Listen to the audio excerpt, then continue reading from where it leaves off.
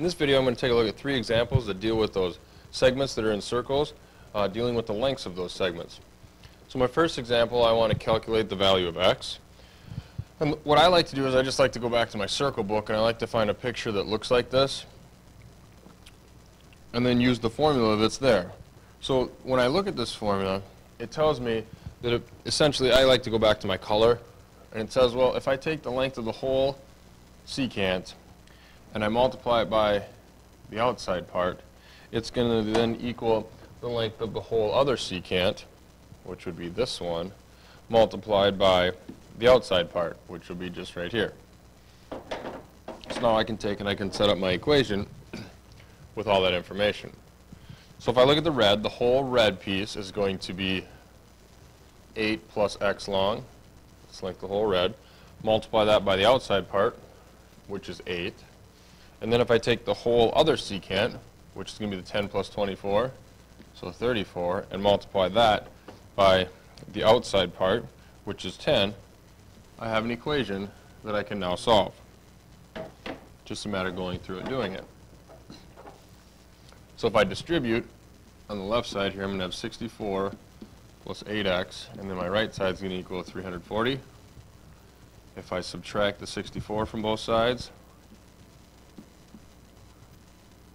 I end up with 8x equal to 276, and then I just have to divide both sides by 8.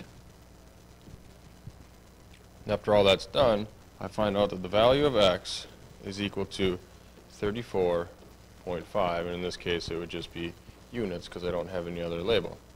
So I've calculated the length of segment HI, and essentially that's what it asked for when it asked me to find the value of x. Problem 1 done. Now I'm going to go into my next one. So now my next one, I see a couple chords intersecting inside the circle, and I want to calculate the value of x again.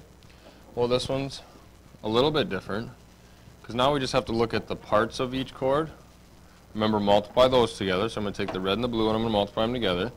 And then I'm going to take the green and the purple and multiply those two together. And I'll know that the red and the blue multiplied together is going to equal the green and the purple multiplied together. So I'm going to end up then with 8 times x,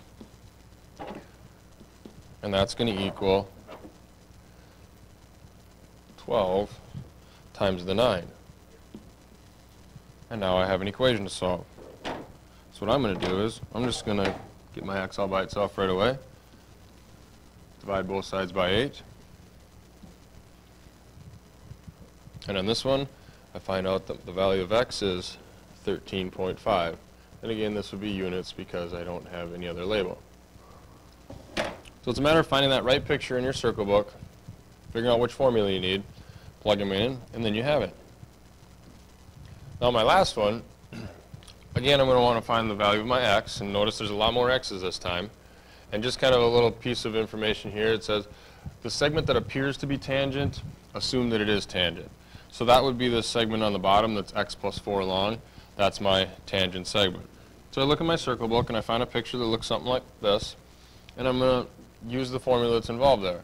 My circle book tells me that I need to take the length of the whole secant, I need to multiply that by the length of the outside part of that secant, and then I know that's going to equal the length of the tangent segment times the length of the tangent segment. And now I'm going to put my equation together. So now that whole red segment is the x, but it also is the x plus 2, so I'm going to have to add those two together.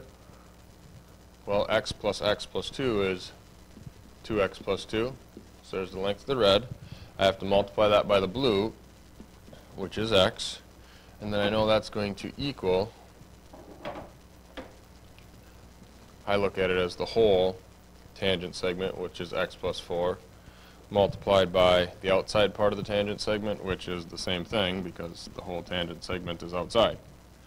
And now I have an equation to go ahead and solve. Well, this one's going to get a little messier, but it's something we can still do.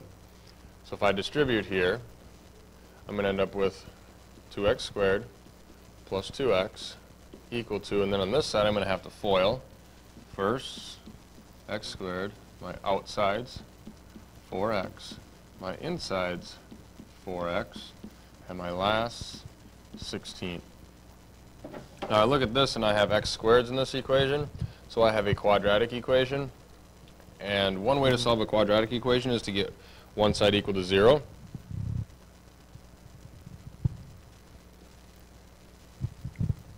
What I'm going to do to get my one side equal to 0 is I'm going to get my right side equal to 0, which means I'm going to have to subtract an x squared. I'm going to have to subtract the 8x. I'm going to have to subtract the 16. Do the same thing over here. Subtract the x squared, the 8x, and the 16. And now I'm going to be left with x squared minus 6x minus 16 equal to 0. And then what I'm going to do to solve my quadratic equation is I'm going to try to factor it, make my double set of parentheses, still equal to 0. And being x squared is the first term, I know that that's going to be an x and an x in each set of parentheses. And now remember, the numbers that go in the second part of each parentheses have to multiply to be the negative 16, but they have to add together to be to the negative 6. So I have to think about factors of negative 16 that are going to add up to be negative 6. Well, being I have a negative 16, I know one of these has to be negative, one of them has to be positive. And being it's a negative 6 for the blue part that I've circled, I know that my, call it larger number, is going to have to be the negative. Well, 8 and 2 are going to multiply to be negative 16. That's one way, and if I take negative 8 and add 2 to it, I get that negative 6. Now you could FOIL it back together to check it, and if you FOIL it back together, you'd end up right back here. Now once I have those two factors, I notice that it says it's equal to 0. Well, if I multiply two numbers together and my answer is 0, that tells me one of them has to be 0. So I'm going to look at the first one and say the x minus 8 is the 0, and in the second one, say the x minus 2 is the 0. One of them has to work.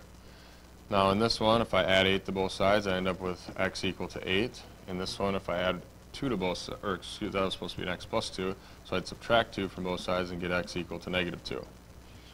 Now I come up here and think, well, do they both make sense to this problem?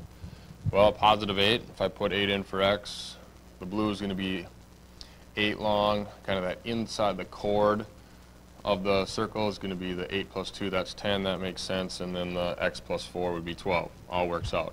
But now if x is negative 2, this blue segment here, that's going to be a negative length, and that doesn't make any sense. Therefore, I know I can rule this one out, and then my x equal to 8 would be my final answer for the value of x.